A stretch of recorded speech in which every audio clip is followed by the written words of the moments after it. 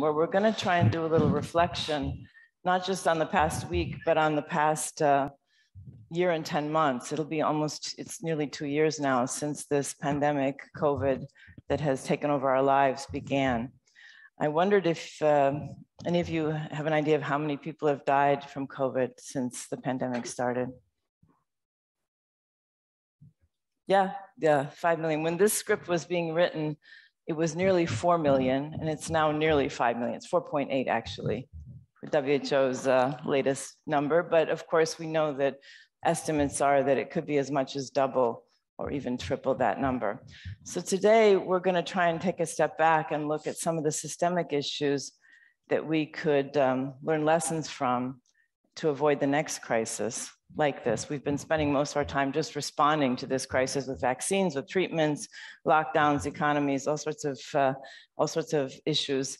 And we have a really all-star panel for this that has taken their time out to come today and be with us, including Dr. Soumya Swaminathan, the Chief Scientist of WHO, as our special guest. And then the other guests here are all members of the GESDA board, actually, but they have significant credentials in public health. So we have Patrick Ebischer, who's Vice Chairman of GESDA board and the President Emeritus of the Swiss Federal Institute of Technology in Lausanne, which is known locally as EPFEL. We have Professor Chor Chon Tan, who is the Chief Scientist of the Ministry of Health in Singapore, and also head of a new office there on healthcare transformation, which is an interesting title we should, I hopefully, hear more about. Then we have Dr. Jeremy Farrar, Sir Jeremy Farrar, I should say. He told me just to say Jeremy, who's a clinical scientist with incredible history working in Vietnam before he took over as director of the Wellcome Trust, the world's second largest non-for-profit organization dedicated to science and health, and also a key player in some of the big initiatives that have been taking shape during the pandemic to both stimulate vaccine R&D as well as to get those vaccines distributed more equitably throughout the world with WHO and other partners. And then we have Matthias Egger, who's originally an expert in HIV and has held a range of senior research and academic positions in the UK, United States, and most recently, the University of Bern as the director of the Institute of Social and Preventative Medicine, and currently president of the Swiss National Science Foundation. And you're working on research to develop an Ebola vaccine, another Ebola vaccine, I understand it. I was involved in evaluating Ebola vaccine, actually, together with Jeremy, in Guinea. The first Aleppo. Okay. Yeah. You should have corrected your bios. Yeah. You were all sent them, so you could give me a few corrections. And then we have Soumya, who's a pediatrician from India and a globally recognized researcher on TB, and formerly Director General of the Indian Council of Medical Research. So with that, let's begin with some remarks from Soumya, first of all, on what lessons you've learned, Soumya, and what WHO has learned from this pandemic. Thank you very much, Elaine, and delighted to be with on this panel. And in fact, I've been following some of the discussions over the last couple of days at the GESDA, and I think it's a very good time to talk about lessons learned, because I think it can inform the way that GESDA is going to do its business. For me personally, it's been a roller coaster ride, as you can imagine, because the science division was created in 2019, just before the pandemic hit. So the WHO did not have a science division, even though science is very much in the DNA of everything that WHO does. So the Director General, as part of our transformation process, created a science division, a data division, to really bring very explicit focus on our normative work and our standard setting work. And also to, like he put it, he said, we are a 70-year-old organization. Let's look ahead now to the next 70 years. We have to transform ourselves. So we set up the science division with research, with a focus on norms and standards and digital health and innovation. And 8 months later, the pandemic hit. So all the plans that we had made for how we would structure the science division, what work we would focus on, we had to accelerate, and the need became very, very obvious. And so I worked, my team is a small team, but we work so closely with the emergencies program on many different areas. And I could characterize the last 21 months as highs and lows, so we had the best of times and the worst of times in a way. The best I think I saw was in the science and the collaboration between scientists around the world, researchers, doctors. I mean, from day one, the folks in China who were actually seeing the patients were communicating, publishing in the midst of that crisis so that the world knew what was happening. We learned so much about epidemiology and clinical manifestations and treatment from those first few weeks of experience of the Chinese. And of course, again, technology, this time the pandemic, fortunately for us, at a time when science and technology were advanced enough that on the 10th of January, we had the whole genome sequences and we knew it was a novel coronavirus. And then of course, vaccine development and diagnostic development started within hours of that. So science was able to develop and deliver the tools even far more than we had anticipated. Nobody expected vaccines in less than a year. And the collaboration that we saw sitting in WHO, one thing about WHO, you know very well, Elaine, is the convening power and the way in which scientists come and work for the WHO without, a second thought. You just have to reach out to anyone. And of course, the best scientists around the world, whether they, physicists or data scientists, turned to COVID. They put aside what they were doing. So this is why we saw these tremendous scientific achievements. And it's been a pleasure and an honor to be working with these hundreds and thousands of expert advisory groups. Jeremy is the chair of our R&D blueprint, which was set up after the Ebola outbreak, learning the lessons. And Matthias, you were closely involved in that. It was struggle, it was difficult. Research was fragmented, there was no plan. So the R&D blueprint was set up on the request of member states in order to develop a roadmap for how you would tackle a pathogen, either a known or an unknown pathogen. So because of that, there was a convening of the blueprint by the blueprint of the groups around the world in February itself so that a roadmap could be developed. So I know I have limited time, so I just wanted to say that we did learn from the previous challenges of Ebola, did better this time, science delivered. What didn't go so well, of course, I think everybody knows is the response of countries, is the uncoordinated and fragmented response that has led not only to the 5 million deaths, far more, 5 million notified counted deaths, but also to tremendous impacts on people's lives and livelihoods. And poverty, undernutrition, diseases like TB are very badly impacted, and we will see the impact only in the coming years. So we've had a lot of reviews done on the response because everybody is pointing a finger at everybody else. I think the fact is everyone needs to introspect and see what they did right and what they did could have done better, including the WHO. And so we have 250 recommendations from several advisory groups, that have, especially the IPPR, but also the Global Preparedness Monitoring Board that Jeremy is also part of. 4 main areas, and we can come back to them later. I'll just tell you what they are. One is around global governance, and I think it's very much relevant for GESDA. You need global governance of existential threats like pandemics and climate change. You cannot do a country at a time. The second is WHO, for anything related to health, is the only agency that brings 194 countries together. So we need a stronger, better financed, and more empowered WHO to actually do the work that we are expected to do, but we don't have the powers to do. We can't go into countries and demand to see data. We cannot. We work in a collaborative manner. So if countries want that, then the powers need to be given. Thirdly, we need the systems and tools. And this is where I think artificial intelligence and all of these new technologies are going to come up. There's the Berlin hub that's been established for pandemic preparedness. We're going to have to harness technology in order to inform people of what's happening and perhaps to predict what's coming and to be able to respond. So we need the systems and tools in place to prevent, detect, respond to epidemics and pandemics.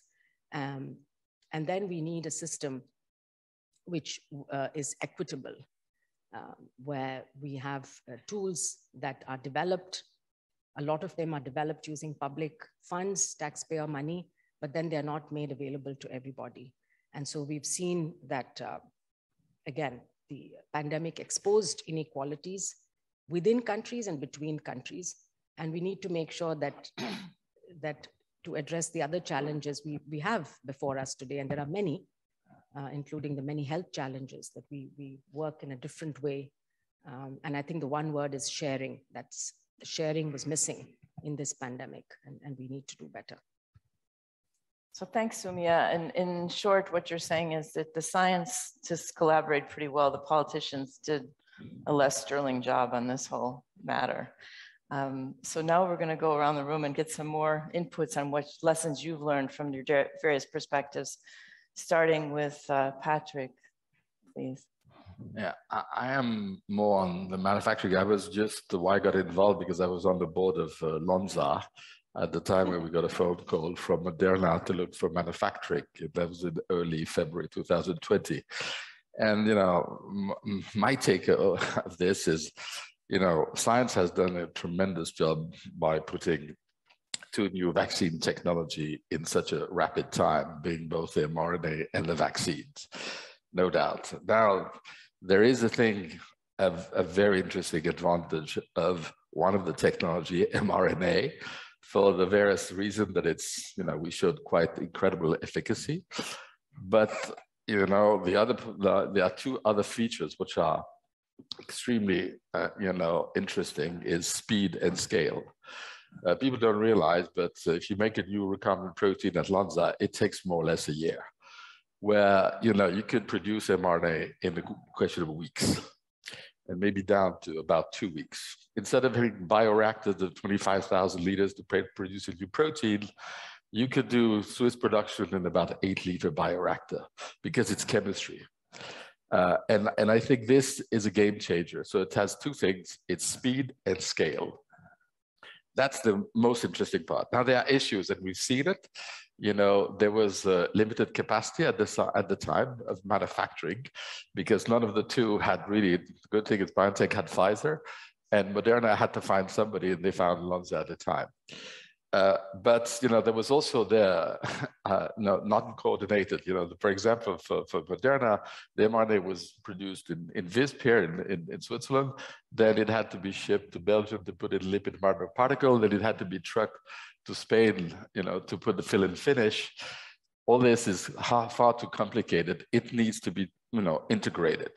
The third thing is distribution. Just logistically, it's complicated because of the temperature and so on, even though I think this will be resolved rather soon. And of course, that we'll speak later on, it's inequality of access, which is a key issue. But now, what should we learn from that? What could we do? And I think, so we've started in Switzerland, we're discussing a project called Lighthouse that, you know, would give back to states or to countries their vaccine sovereignty, because I think that's probably one of the most interesting things that we need to do. And I think technology allows you to do it again. So you can imagine having pilot plants, you know, public-private pilot plants. Again, the footprint of a pilot plant for Switzerland would be extremely small. But now you imagine if you cover a country like Switzerland quickly, you could then also be available for export.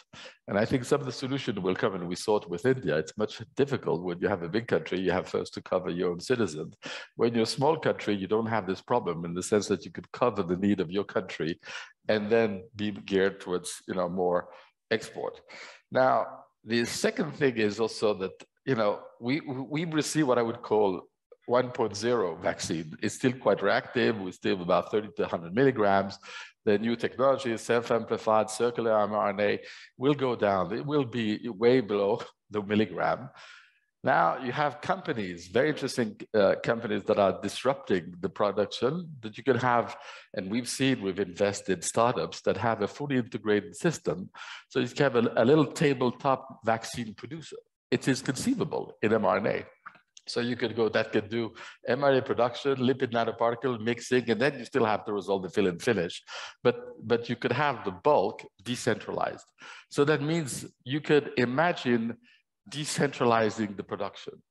And I think that's one of the technical solutions that we have to think about, so that, you know, you could have manufacturing in Rwanda, in Costa Rica, and so on, which was not thinkable. But that is feasible with mRNA technology, probably not with other technology.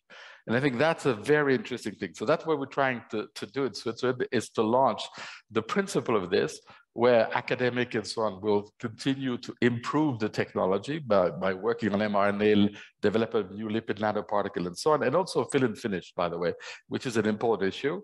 And so that and then you have a pilot plan. You could do very quick clinical trials, which I mean, you accelerate innovation with this.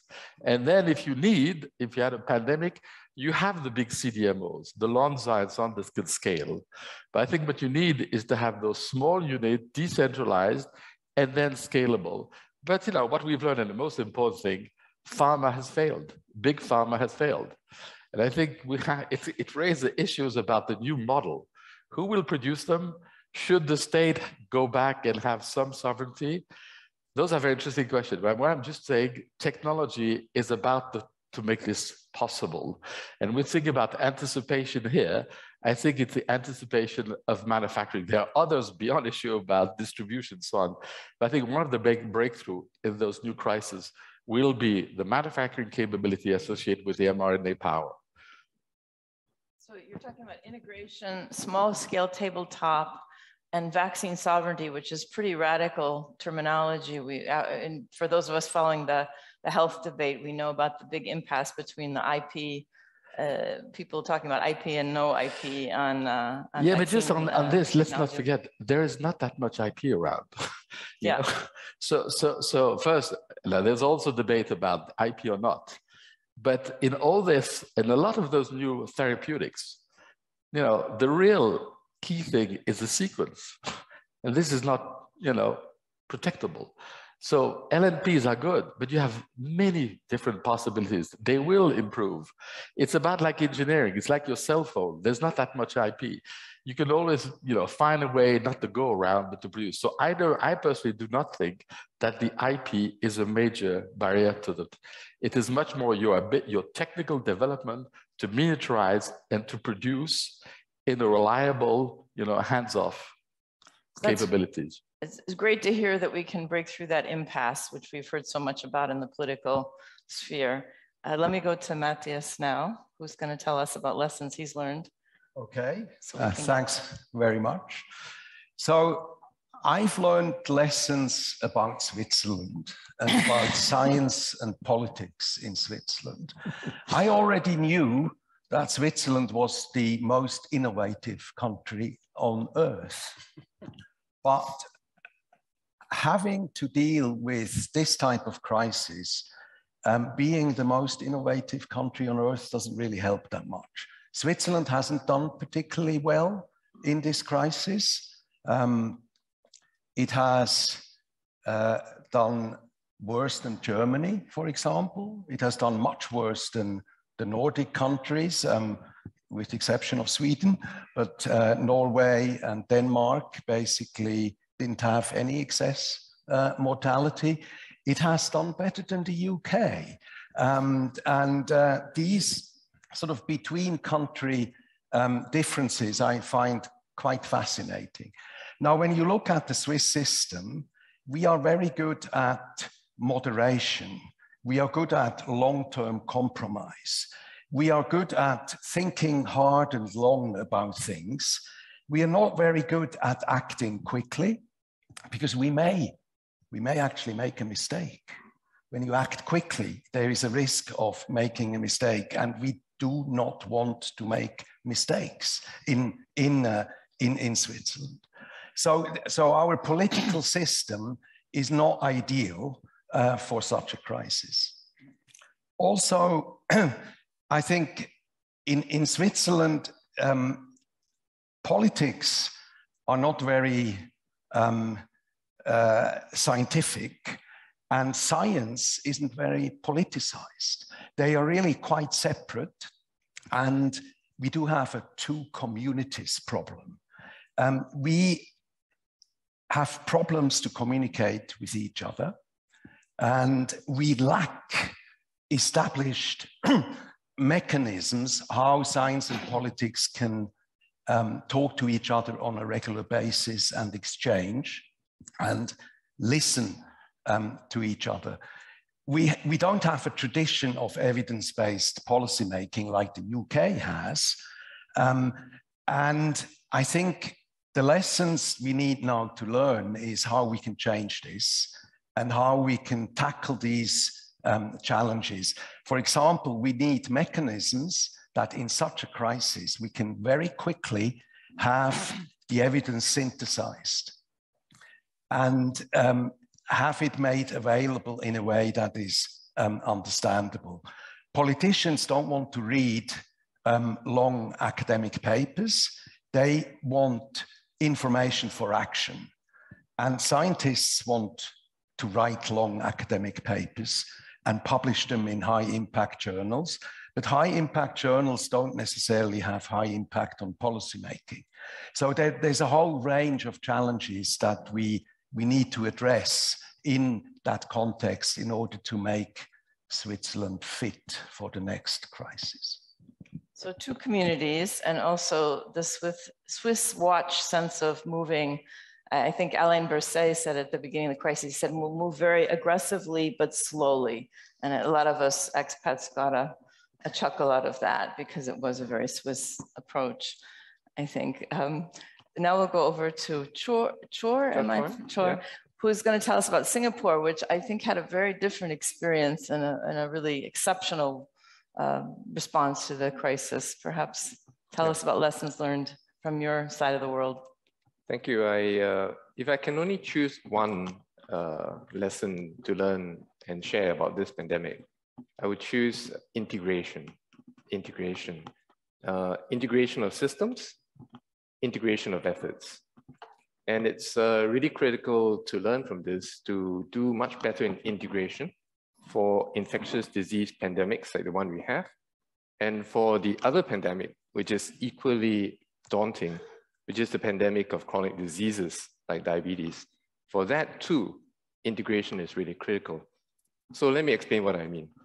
If we look at the cross-country comparisons about pandemic response to COVID, one of the features was the fact that places where the response was fragmented tended to do less well than places where integration was much better. But almost all health systems showed some degree of fragmentation. And this fragmentation occurs in different dimensions that in Singapore we are looking to strengthen further. So the first is really data.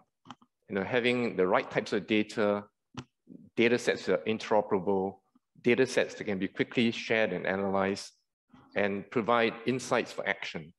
So there's a lot that we can do for data integration, not just within a country, but across countries to accelerate our ability to make decisions faster. Then there's also the integration between the response efforts and between the response efforts and the rest of the healthcare system, because as we all know, there is the public health response, but eventually there's an impact on the wider healthcare system. And if we didn't attend to that integration to bring those elements together, then again, our response will be suboptimal. But it goes beyond the healthcare system, as we all know. As Sumia mentioned, there are issues of the hard to reach, health disparities, disadvantaged populations. So we have to integrate the health response with a wider societal response, including communication, building trust, ensuring that no one is left behind. And this is an integration that is really critical for an infectious disease pandemic. It's also absolutely necessary for chronic disease, non-infectious types of epidemics. And finally, there's also the integration between science, technology, as Patrick was explaining, and the response. And here I think that what we've seen is tremendous progress and excitement. I think it clearly demonstrates a new model by which science and technology, working closely with the private sector, the civil society, philanthropic sector, and governments, can really accelerate the movement from idea to large-scale deployment. I think that's an enormous lesson and we can build on it. But I think there were two things which we should reflect on and see how we can do better. The first is, how do we integrate the social and behavioral sciences into our overall science response? So when we think about the epidemic models, the mathematical models that we create, many of them don't actually factor in the behavioral aspects, which you could argue are the greatest determinant of the outcomes. So we do need a much stronger focus on the social and behavioral sciences and its integration into the current conventional types of epidemiological research. And I think the other very difficult area is the time it needs to generate evidence. So all of us say, well, we want a science-based, a science-informed response, but there really isn't enough time. It takes time to build that scientific database to reach consensus, but in the meantime, there's a pressing urge to act. And so we are in this constant state of tension where the scientists say we don't have enough evidence, but the politicians say by the time you get the evidence, it's too late. So we do need to find ways in which we can bridge between the time and rigor by which science is generated and the time to act, as Matthias has rightly pointed out. It's a situation which I think plays out in all parts of the world, and it's something that we have to reflect a lot upon. How do we provide the best judgment on current data without having the actual data to be absolutely confident that it's true? Thank you.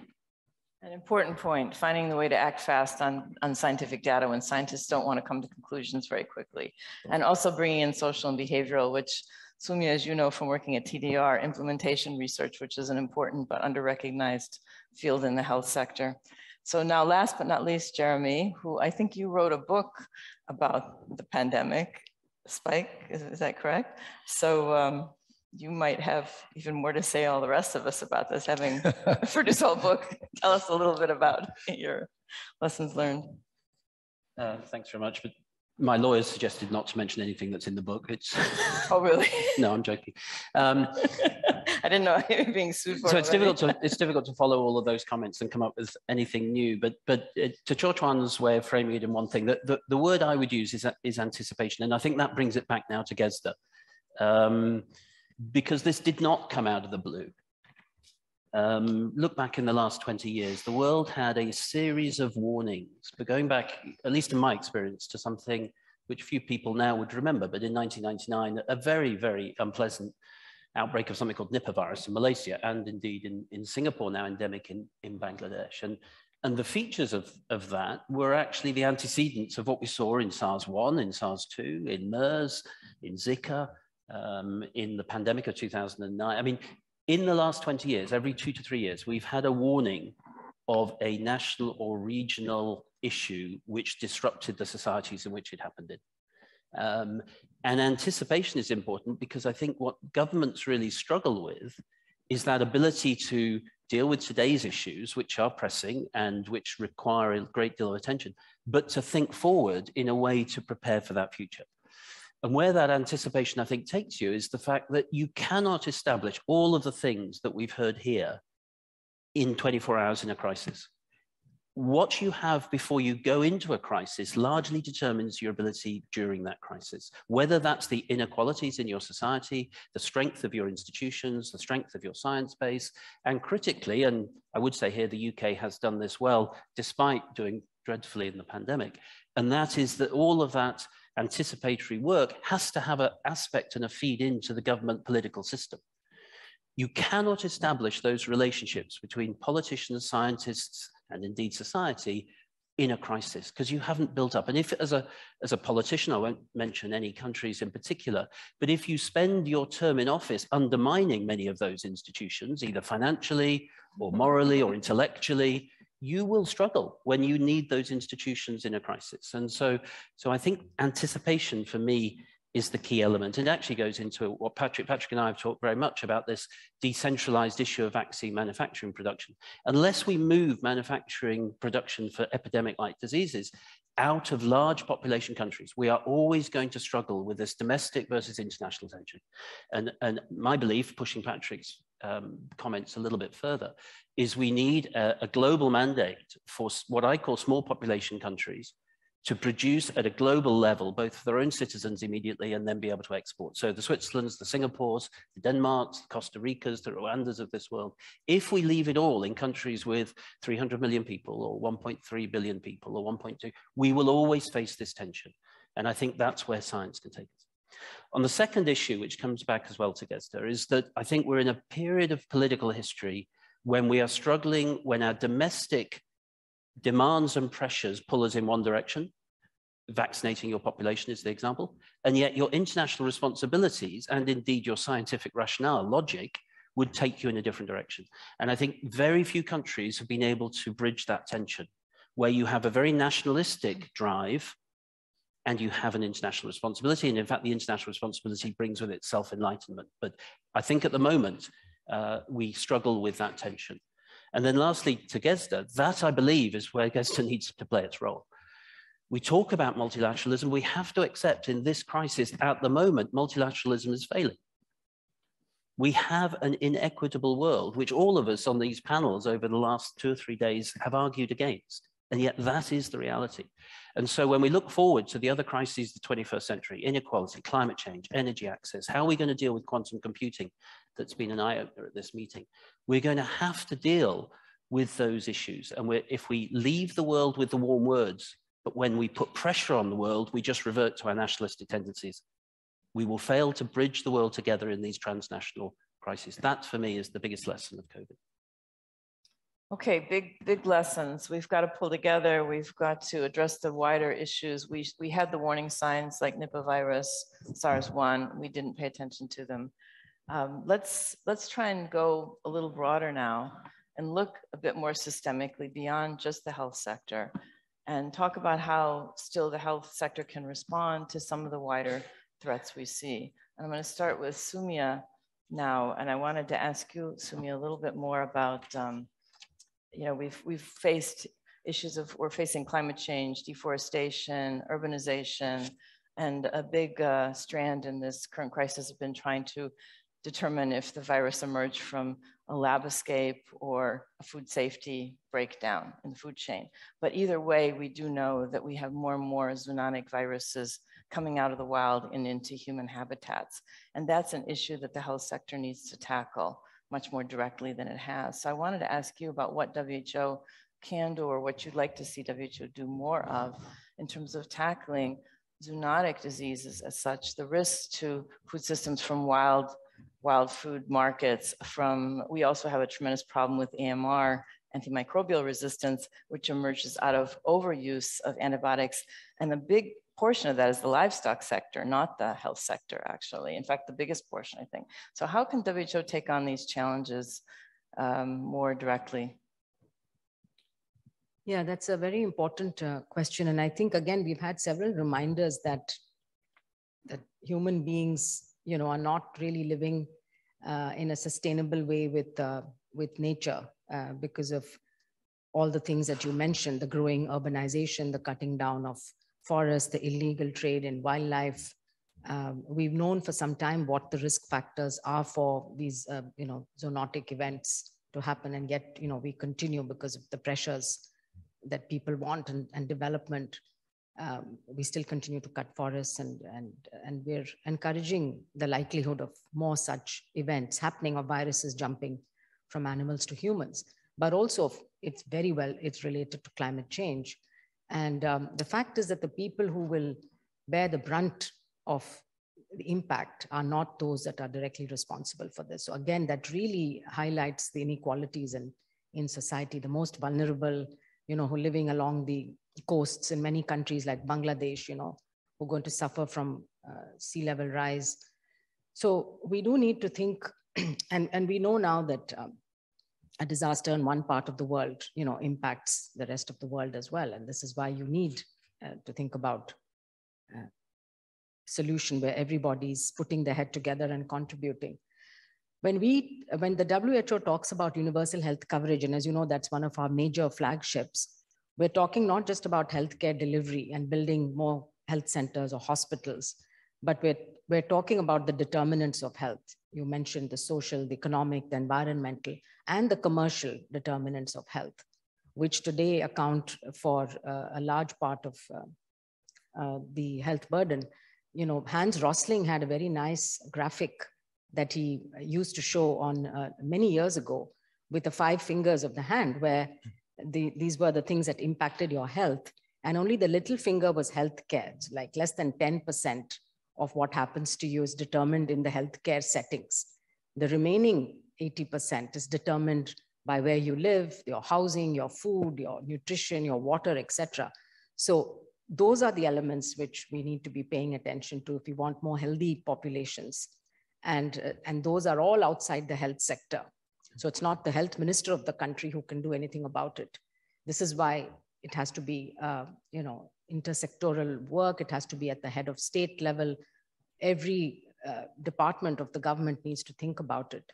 And this is where the One Health, we talk about One Health, but it's really much broader than that. It's agriculture, it's environment, but it's also industry, it's roads, it's, urban infrastructure, etc.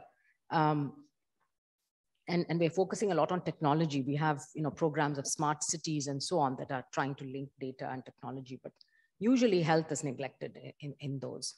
So we did come up, and at the COP26, I think there'll be a lot of discussion. WHO is leading efforts with many other organizations to really focus on the health aspects of climate change and what we can do. And there are concrete things that we've come out with. I think something like 80 actions as part of a healthy manifesto that governments need to start doing. A lot of the things within the health sector, but a lot of them lie outside. So this is really the time for integration and for thinking much more broadly across society and having these discussions, I think, with society. It cannot be siloed discussions within each sector because they're all interlinked. And each action has an unanticipated reaction somewhere else. So this is, again, I think, anticipating. Sometimes you do something because you think you're doing good, but it's had an unanticipated impact, which you should have thought of. If anybody else would like to jump in, I can go in order again, but I saw you nodding your head. Sure, I thought perhaps you might like to say something. Particularly, I'd love to make the link between some of the issues that Sumya mentioned and how that can still help us prevent the next zoonotic disease from jumping out of the wild into our homes. Yeah, I think it's a very important question. And the way I think about it first is, are there better ways in which we can get early intelligence? And today we have many, many new tools, not just sequencing tools, digital tools, data sharing tools, modeling tools that will give us a much better way to detect signals, where the danger spots are, which organisms are likely to become the next emerging infections, how do we share the information? So I would say the first part is just the intelligence. And riding on what we've learned in COVID, I think we can accelerate this as a global cooperative effort. Then the next part, of course, is what do you do with that information? Who should act on it, or who should help to coordinate some actions that we can act on it in terms of preparing, getting a deep understanding of the organisms of interest, the nasty bugs that might become the next pandemic, understanding these so that when the time comes, we are better able to trigger therapeutics, vaccines, etc. I think that's a role where I believe WHO can play a very important part to help us to garner this increasing intelligence about global hotspots and what can be done. And then the final part, of course, is how will we act to mitigate the risks? And it is not going to be a science-based or a medical type of intervention. It's got to be a much broader base sets of interventions extending into animal husbandry, the way people live, the way people work, addressing some of the social determinants of health. So those are the big categories. Each of them represent a massive challenge, but I think we do need to have a broad concept that encompasses these different elements and try to work out, from what we've learned now, how do we do it much better, much faster? And how do we move more quickly from understanding to preparation and to possible action? Thanks. Patrick, you were saying. I very much agree with the need to intelligence and the need to anticipate, and that's why we're here. But let's not forget that we were quite lucky with COVID. We were lucky because we had understanding. Because of SARS and MERS, we had a target spike. But there's many other ones that are around where we don't have necessarily a target.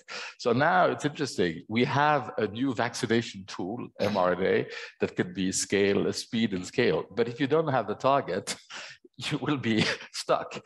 So I think if you want to anticipate, one of the most important is to do those small trials, decentralized, where things are just so that we can extinguish them before they become a pandemic.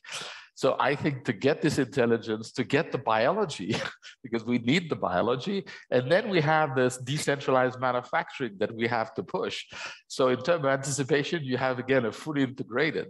But I think what we're lacking, and the weakest point now, is the much understanding of this necessary, of the virus or other potential organism where we don't necessarily have the target. And I think this is going to be the most important, and this is expensive. That's where, the Wellcome Trust of the world can really help to try to get this kind of research going for small clinical trials at places where things are emerging.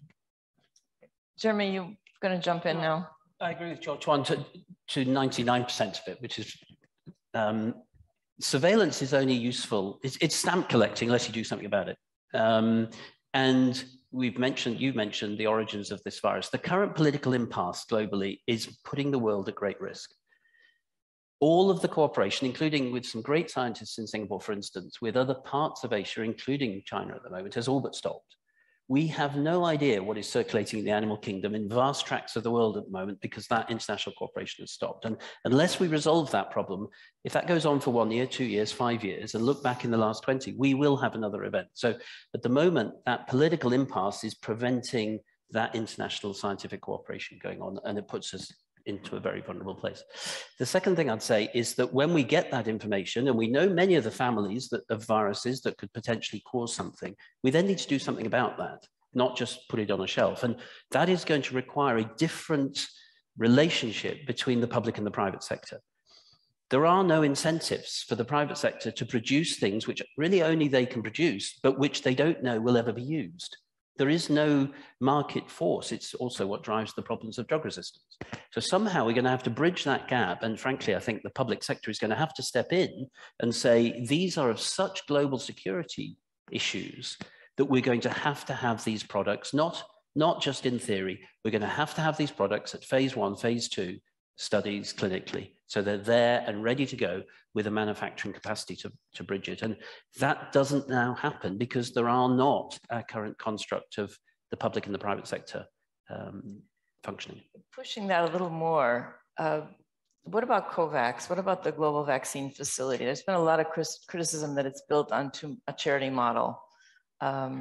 Is there a way to remake that? Because the pipeline issue has been discussed quite a bit, the lack of investment and the need for public investment in the latter stages of the pipeline to bring along new antibiotics, for instance.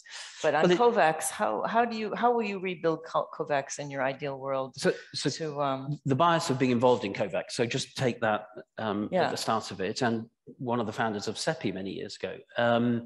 And from the lens within COVAX, I would say the problem is not COVAX. The problem is national governments willing to do what's right for the world and share with COVAX the stuff that they have, essentially vaccines, therapeutics, and PPE and oxygen, but essentially vaccines. And ultimately, all of these, including WHO, all of these multilateral agencies are really dependent on national governments. If national governments want them to work, they can work. But frankly, if national governments choose not to work because they're pulled in this direction domestically, then those agencies will struggle to work. And I think that lies at the heart of GESDA, trying to get that bridge between national tensions, national pulls, and international action. Okay. And Matthias. Just to bring this a little bit back to GESDA, we've got the vice chair of GESDA here and a few members of the board. And we heard about the Berlin hub, which is all about surveillance, if I understand correctly. So Patrick, could GESDA take this one step further and create a Geneva hub, which actually builds on the Berlin hub and does what you and Jeremy, and he's already shaking his head, are proposing in order to push this agenda forward, to actually stop just watch, but actually anticipate what's coming and have a hub which looks at, you know, the needs in terms of producing these antigens and do it in a decentralized matter in order to, you know, push GESDA perhaps a little bit, taking it a little bit down towards a more practical application like the Berlin hub has now done. It's an impossible question to answer, but, no, but I think we should, as GESDA, really you know, study the case, because we have, you know, perfectly, we have the today's, you know, issue, and then we have the tomorrows. We're here to be there, you know, to try to think of a better integrated system for the next pandemic, you know, and I think, yes, you need intelligence. It's very clear, and it's great that Berlin is doing it, and I'm perfectly comfortable. You have WHO here, which is a very great partner. We hope it'll become stronger because we all agree that it needs. Then I think you need what Jeremy said, you need to bring the private sector in, which is going to be probably the most difficult thing, not because they don't want, but you have to find, you know, the financial incentive for them to come. My personal view is you need to go back to kind of a public-private sector, you know, system to be invented. And I think on the manufacturing, I think there's a rather clear path or what can be done. And I think technology will disrupt despite what private sector. So the private sector will have to adapt to what I would call this point of care, you know, also regional of care that will come in. I'm coming back to the same question is, with those emerging, we have now, the WHO came with a list of potential things. Out of those, many of them, if they outbreak, I don't think that we have a clear understanding of the target, you know, to be done. So I think that's, you know, where the most work has to be put on, so that we have, you know, we will have the intelligence to know where it comes. We have the decentralized manufacturing, hopefully, in the years to come. But I think how you're going to get, you know, this, which is going to be a tedious, long, expensive. Who will support that? And I think you will need a mixture of private, of big philanthropy, and of state. And for this, you need a place to integrate. Maybe Geneva is a place to do this. And certainly GESDA should really push and start to really work on it. And because with the expert that we have, we should be one of the best body to try to anticipate what to do for the next one. And of course, if it's going to be done in Geneva, why not? So more work in Geneva as a nexus point once more for anticipating the next pandemic. We're going to go now to some questions from the audience. Oh, I see lots of hands being raised already. Is there a microphone to circulate? Yeah. Or? Yes, she said. Okay, so let's just go left to right. This gentleman here. Try and move across the audience.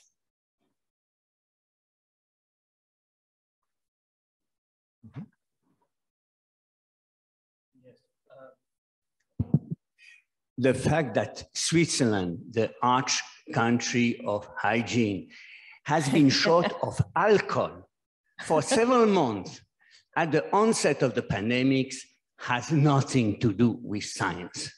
So it has to do with what? We know, or we could know, that it's very likely that in the coming years, there will be a terror bomb, biobomb planted in a major city. Do we get ready? As a journalist, I asked for 10 years. I understand they don't even get my question. So when or if a biobomb is planted in a major city, we will be totally unprepared. So, and why? Not because people are stupid, because of that ideology that responsible people have to be optimistic and positive.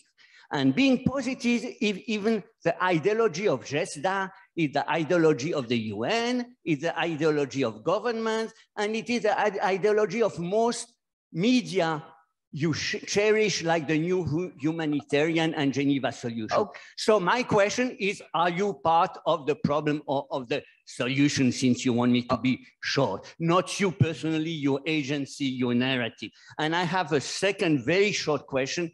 In Geneva, there are regular medical events at Palexpo, for instance.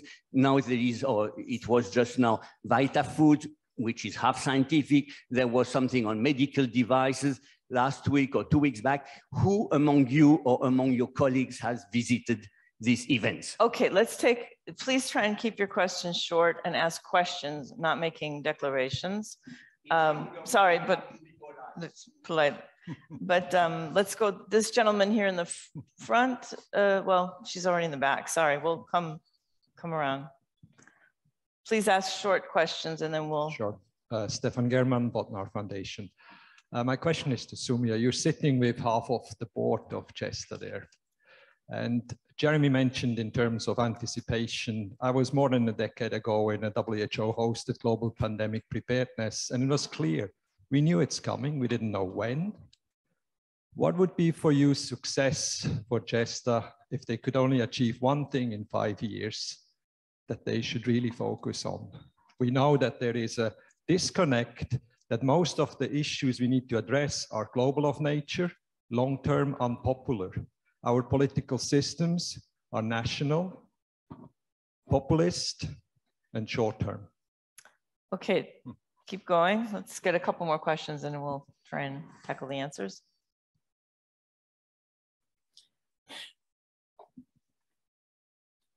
Well, this builds actually on these last 2 points that have been made.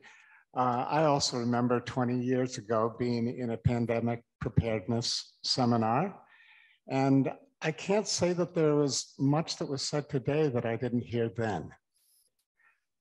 There's a few things that have changed. I think we can think about that. We've been lucky with the RNA approaches that have speeded up vaccine production.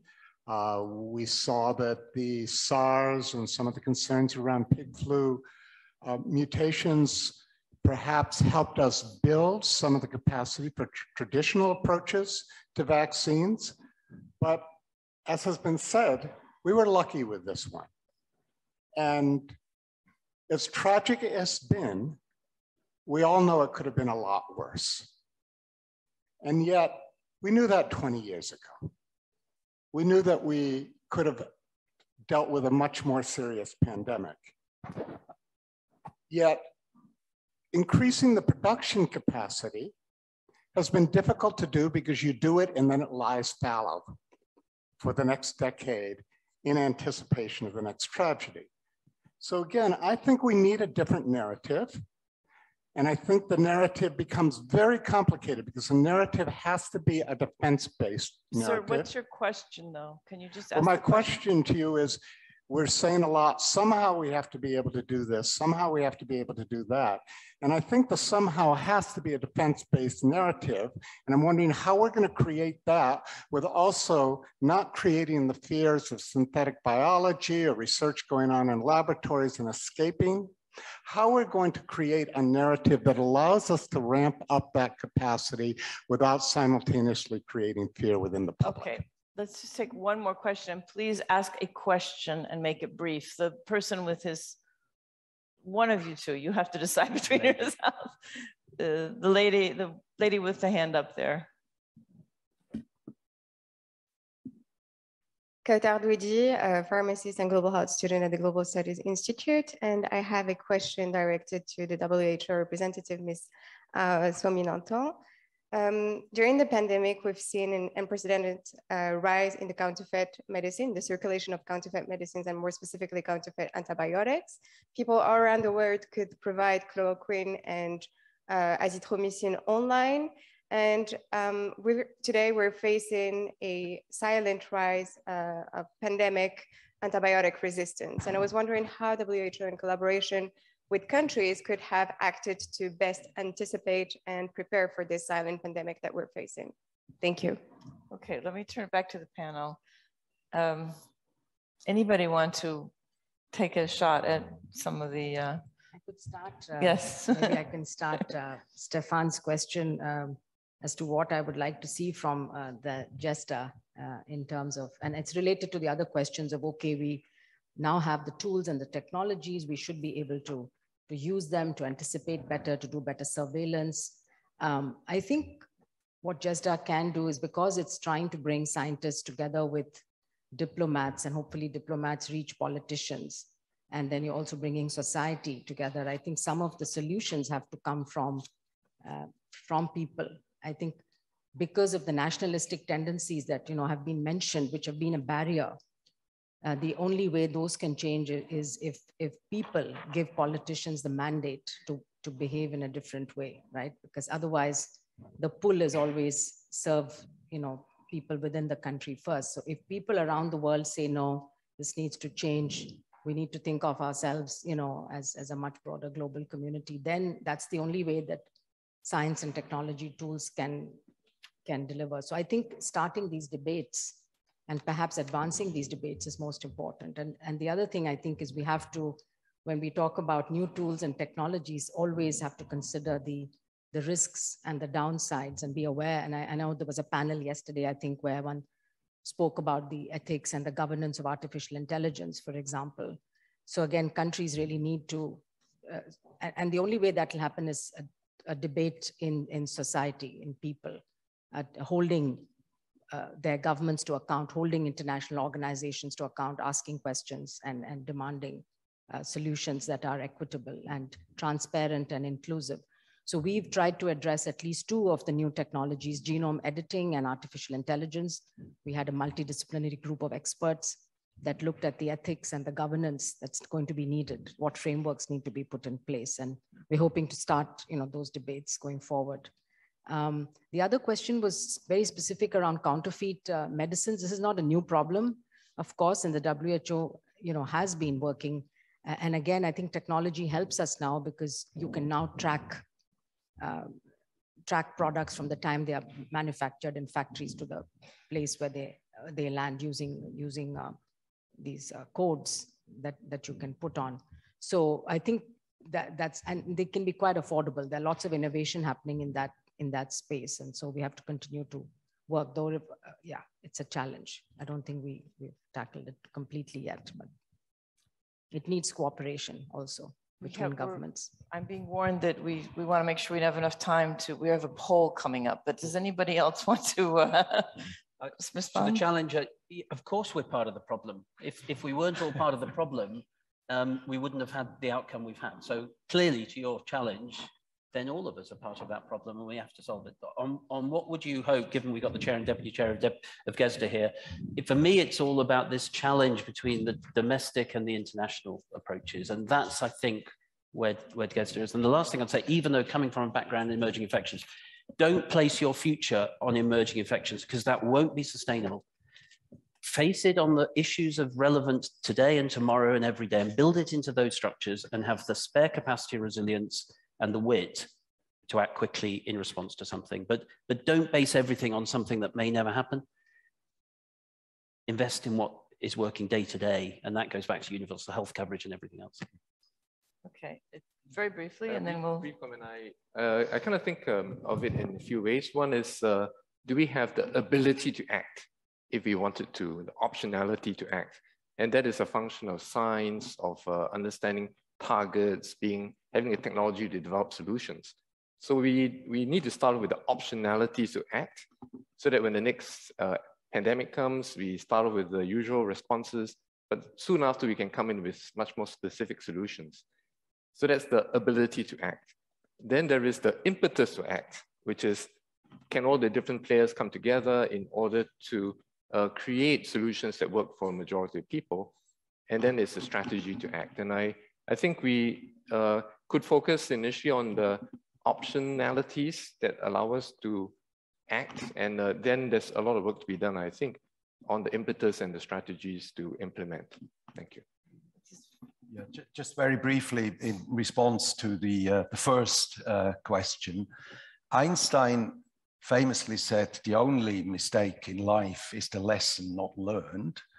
And I really think in Switzerland, people have understood that, and there's a lot going on now to analyze and to learn and to improve in order to be better prepared for the next crisis. So I'm an optimist in that sense. Yeah.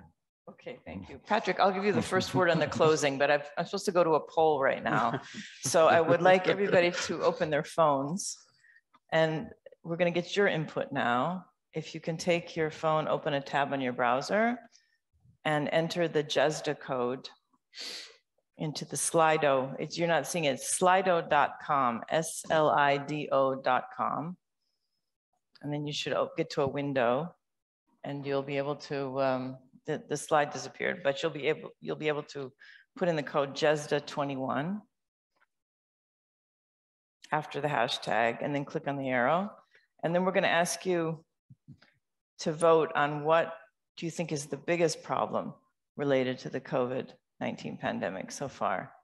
Dangers of vaccine nationalism, vaccine hesitancies in the anti-vax movement, inadequate international coordination, and something just moved here.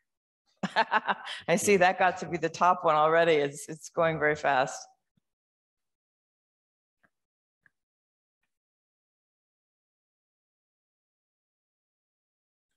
Looks like inadequate international coordination is the overarching lead here.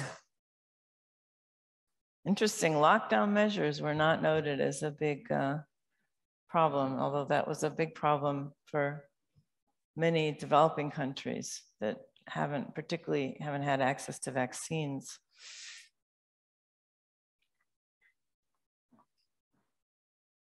Still voting. Things are still moving.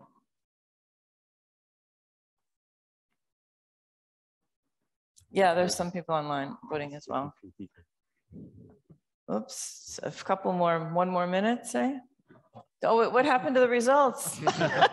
Wait a minute. I don't have them memorized. Can you go back, please, to the slide? So we can take a look and reflect. Yeah, there we go, thanks. Okay, so the big winner, not surprisingly, is inadequate international coordination, seconded by vaccine nationalism. My priority would have been food system health and ecosystem risk, but that's my thing going back to my days at WHO, Sumya. And then we've got lockdown measures, which is a big issue that perhaps hasn't gotten a lot of attention, and as much attention this year in developed countries, since most developed countries got out of the lockdowns. Any comments? What I want to do now is do a wraparound of sort of final remarks from the panel. So anything that you'd like to say as a final key message? Okay, we've actually got 10 minutes, so we've got a bit more time than I thought. That you could comment on these factors and what you would take out of this. And I personally would like to ask you again to go back to we talked about climate change and we talked about the pandemic, but I often find it hard to get health people to make that linkage. So I'd love it if you can link between food systems, climate, what do we actually practically need to do to not only identify risks as they're emerging, but actually prevent them from emerging in the first place? I think that's a big question today as we face all sorts of urbanization, deforestation, these kinds of changes. But that's my personal question. You're free to say whatever you wish, obviously, and will. Yeah, I think, I'm going to be totally biased, but I think GESDA is a perfect instrument to try to do this, because we have, this holistic view of science and technology, and we have the diplomatic or policy makers, and we agree, we have this pandemic, we've had it, we've we've lived it. We're not totally out of it, but, you know, and we can see two things, the glass half full of half empty. I think, you know, we've learned tremendous amount about surveillance, the power of sequencing, of manufacturing, and so on. So we have a couple of, it's a puzzle that we have now to put together, and we have to anticipate, okay? And I see this quite exciting. You know, people tend to forget, but it's extraordinary what, you know, we see all the flaws, but what was accomplished at the same time is incredible. You know, who would have thought that in less than a year, we would have such a vaccine? So we were lucky, but I think it shows that it can be done. Technology can resolve part, but certainly not all the problem, okay? This is the place, and that's why science is a must, but it's not sufficient by itself, and we need to bring the policy people.